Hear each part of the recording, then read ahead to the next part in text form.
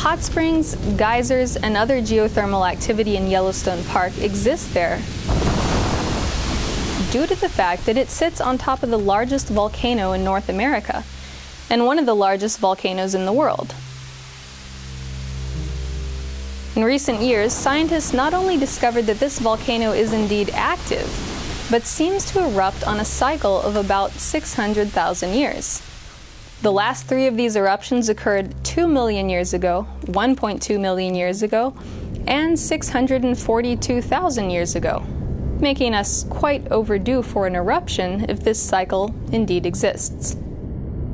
While we do not yet understand what exactly causes these major geological and atmospheric events, we do know that we live in a highly complex and dynamic universe, and must therefore investigate and compare many different characteristics of these phenomena.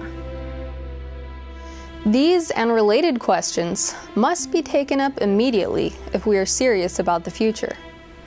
But it won't be possible to do any of this without the reintroduction of a Glass-Steagall banking standard to repair our bankrupt economic system.